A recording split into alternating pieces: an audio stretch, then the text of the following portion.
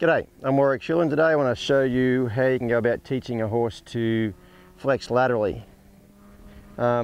This is a 3-year-old quarter horse filly. I've been working with her for just a little while, and I'm going to show you how easy it is and how light they can be to do this. But I will caution you, if you've let your horse drag you all over the place and all that sort of stuff up to this point in time, you can't teach them to do this light. This mare, when she can lunge around me, she doesn't pull on me, I can change directions, do most everything with her, and she doesn't actually pull on this lead rope. So what I've done here, I'll show you how light it is.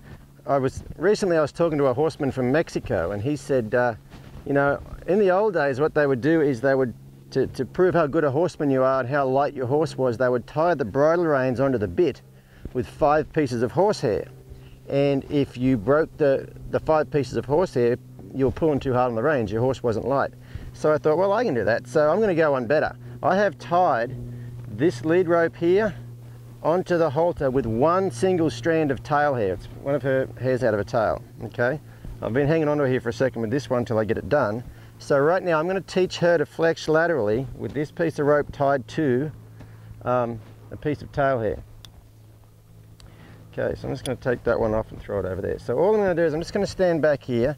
I'm just going to pick up on this little rope right here and just wait for her nose to move toward like that, and then I'm going to let go. Okay, all you're going to do is just wait till their nose moves a little bit and then let go. So I'm just going to pick up again just like that, wait for it to move like that and let go. So I have not worked on lateral flexion on this horse before. Okay, now like I said, I haven't let her drag me around, but I haven't specifically worked on bending her head to the side like this before. So let's pick up right there again, her nose starts to come, I'll let go. I'm just going to pick up again, it's not coming, I'm just going to wait. Right there it comes, I'll let go. Let me just turn her over here so you can see it maybe a little bit better. You know, and there's another thing too. If you can't lead your horse around, have him move and stop when you want with one piece of horsehair on there, they're probably a little bit belligerent. Anyway, so I'm just going to slowly pick up on that. I'm just going to wait. See, she's looking over there. Now, the reason I'm doing this is because a lot of people say, well, how hard do you pull? I can't kind of tell how hard you're pulling. That's how hard I'm pulling. And right there's something to look at over there. There's a car driving down the driveway. When she came back to me just a little bit, I let go. They don't have to come all the way around here. Anything with her head moving to the left, even if it's way over there, is good. Right there, I let go. I'll just pick up here again, I'll just wait. So she's looking over there, I'm just going to wait. If you watch, her left ear will probably move back towards me before her head comes around too. Just pick up again, there it goes right there.